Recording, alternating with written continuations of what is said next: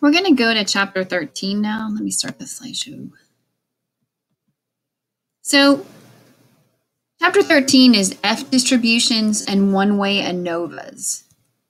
So for hypothesis testing comparing averages between more than two groups, statisticians have developed a method called analysis of variance. We call it ANOVA. In this chapter, you're going to study about ANOVA. We're going to do the easiest, a single factor or a one-way ANOVA.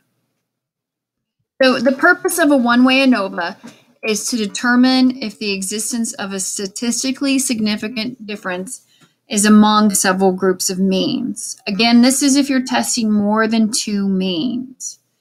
The test actually uses variance to help determine if the means are equal or not. In order to perform a one-way ANOVA, you have to have 5 basic assumptions. The first, each population from the sample is assumed to be normal. Number 2, all samples are randomly selected and independent.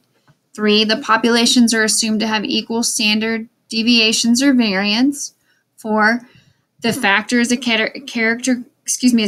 categorical variable, and the response is a numeric variable. So we'll see this in just a minute. So when you're thinking of the factors, that means like if I was looking at different kinds of eye color, or I don't know, we're going to look at an example in a minute of like different kinds of soil covers, that would be the factor because it's something that's been put into categories.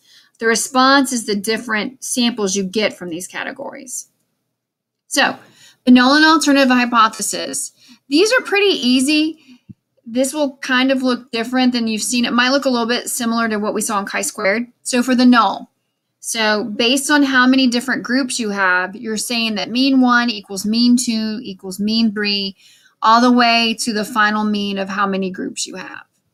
So the alternative, at least 2 of the groups means, mean 1, 2, or 3, or whatever mean, are not equal. That's all it's saying. So null is all your means are equal. Your alternative is at least one mean is different.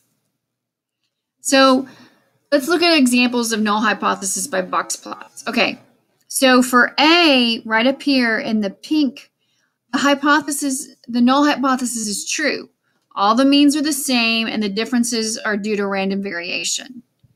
But look at B. The null is not true and the means are not the same. The differences are too large to be due random variations. Because if you look, one's a lot lower than the other one, than the middle one. But if you look at the top, the A one, they're all pretty similar.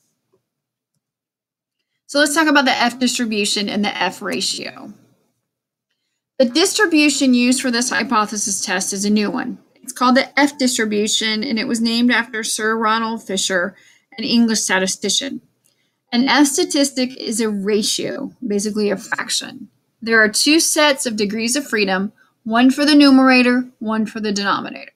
So for example, if F follows an F distribution with the number of degrees of freedom for the numerator is 4 and the number of degrees of freedom for the denominator is 10, then it's F tilde F4 10, comma 10. All right. So this is what an ANOVA table looks like. And please don't freak out. You're not doing this by hand. We have a website that will help you, and it makes it so pretty that you don't have to worry about doing this by hand.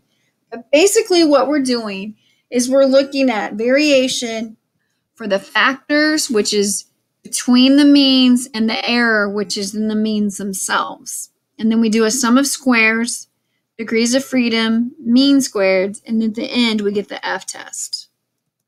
So to calculate the F ratio, 2 estimates of variance are made. So the first one is the variance between samples. An estimate of sigma squared, that is the variance of a sample means multiplied by n. So what it is, it's your variance of all those samples, and you multiply it by n when the sample sizes are the same.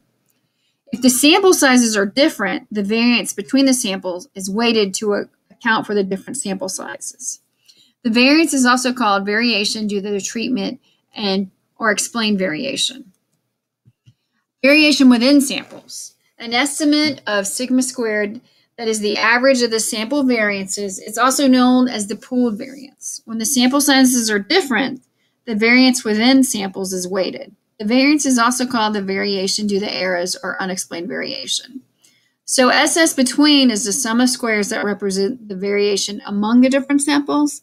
SS within is the sum of squares that represent the variation within the samples that is due to chance.